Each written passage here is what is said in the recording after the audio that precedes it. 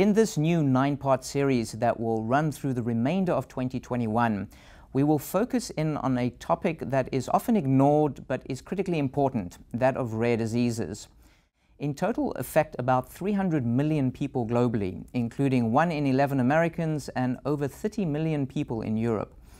Our discussion today will be intentionally broad as we introduce you to the most critical challenges for patients, doctors, and families facing rare diseases. The impact of a rare disease is very much linked to the rarity, which means that there is, generally speaking, a lack of understanding, a lack of knowledge, a lack of expertise, and it's really the impact on people's life that are of most interest to us. Thank you. So there are a lot of different types of rare diseases, and there are also many different causes of rare diseases.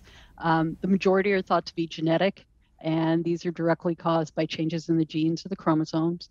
In some cases, genetic changes that cause the diseases they come from one generation to the next, but some are spontaneous. So you don't know if and when all of a sudden you have a child with rare disease, or you yourself develop a rare disease. It can come out of the blue. And I think that's sometimes those are the cases that are the hardest to identify and diagnose. In other cases, it can just be random. Many rare diseases include infections. Some are cancers. Some are related to autoimmune diseases that aren't inherited. And every day we're looking for more causes and different ways to understand, where these disorders are coming from and what causes them. I think there's government-sponsored science like the NIH to investigators at individual academic centers. There's a lot of rare disease research hiding in plain sight because people are looking at a particular pathway, a particular thing, and they use rare disease as a model for that. It's not always, I'm going to find these patients to study that. It's sometimes something else that's going on, and then linking that is what's important. From a international, there's a lot of funding in other countries that are done. There's also an increasing amount of funding from the biomedical and biopharmaceutical industry. And there's a reason for that.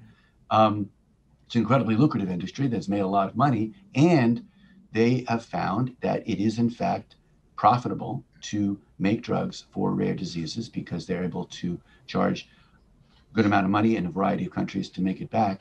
And there is a market. People want, we're desperate need for proper treatments in rare diseases. We can talk about the economics of this and the fairness of this, but the fact is it has driven research that's being done in these rare diseases. And I think it's important to remember, research in rare diseases can have benefit for many common diseases and vice versa. The other thing is that we're missing a lot of rare diseases because we're not looking at it. Most of the work has been done, North America, Western Europe. Rare diseases in Africa, rare diseases in Asia, rare diseases in Latin America. We're missing many of those because nobody's looking at them. So we also have patients who are saying, what about us? So I think, as researchers, as patient advocates, as, whatever we're trying to do here, I think are being increasingly pressed to talk about the equity in terms of identifying and working with rare diseases. We have rare, and neglected rare diseases, even among the rare diseases. Mm-hmm.